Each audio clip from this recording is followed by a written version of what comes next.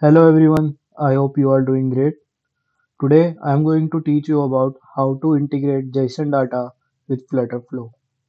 So in this video I am using this project in which I already created the front end part and you can say the UI part, and right now I am going to show you how you can use JSON data. There are two ways by which you can integrate JSON data. The first one is API integration, where we create API calls and use that APIs to fetch our data, and other ways in which we use our JSON data and stored in a app state, and we can use that app state to integrate data, or we can say that we can fetch data. In this video, currently I am using a second method where I stored all the our JSON data into a app state. Let me show you that JSON data how it looks. For this, we are using JSON viewer. You can use any JSON viewer.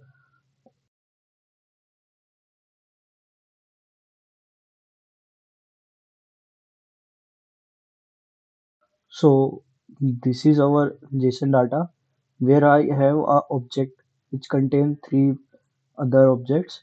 One is profile, second is friends, and third one is all friends. Let me tell you brief about this data. It was a basic communication data in which we have our main user profiles. Also, we have their friends, and we have also their friends with other properties which contain chat logs. In this category, it only contains chat, last timestamp, and this all. So right now we are creating WhatsApp duplicate, or we can say WhatsApp clone. In this, I created a home page which look like this. So here you can see all the JSON path. To achieve this, we created some UIs. Let me close this.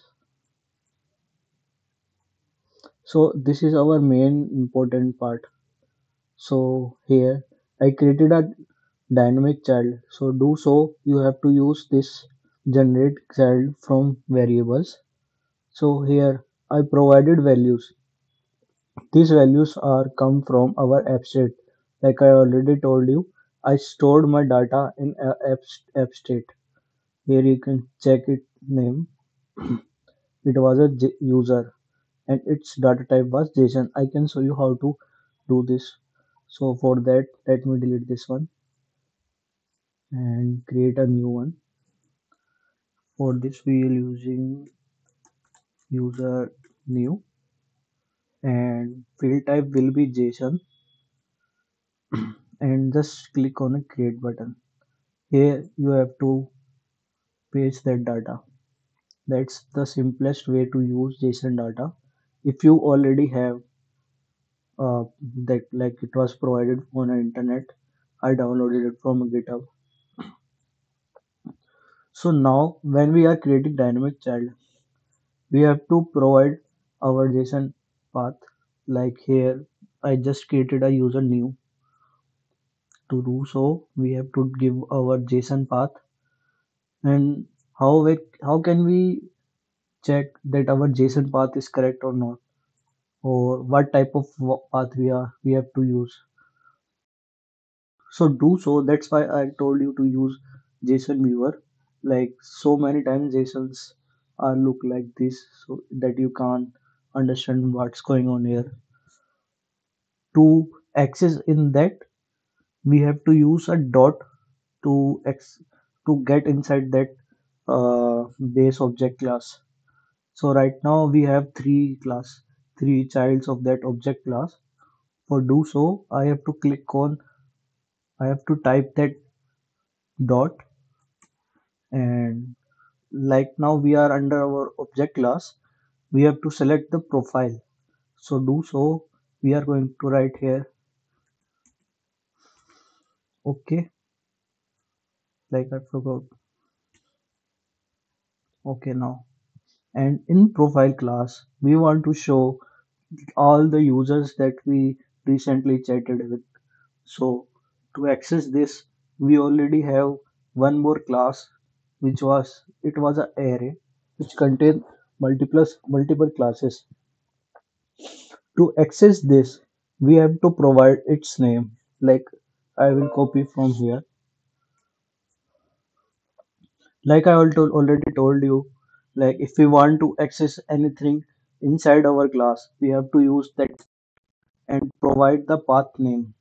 So this is our full path. Like we want to access this friend variable, its name and its last chat. Now we can access by this route. So we don't have to do any further changes and just confirm and save. So let it compile. So there is no issue. And now in our dynamic child, we only have to create one container and it will give us all the dynamic childs here. So now we have a circular image. In image path, we have to select our list data. Like we already generated a dynamic child, so we will select it, and here we will provide JSON path, and we will provide that path name. So how we will get that? Like I already told you, we already reached all this part from our previous JSON query. Now we only have to provide our child's names. Like we have picture, we want it. We will go there and paste it here. That's it. And now our server already interact with our backend and reach that path and fetch that photo from there. Also, we can provide name here like this. It was same as JSON data from our dynamic child. Here we will select this name and just get inside that object and paste that name. Okay, confirm. Now, like same as I used last timestamp, which was this, and here I use a text combination. The first one contain the name and second one contain the last chat. And to check how our JSON data is working, we have to do a web deployment.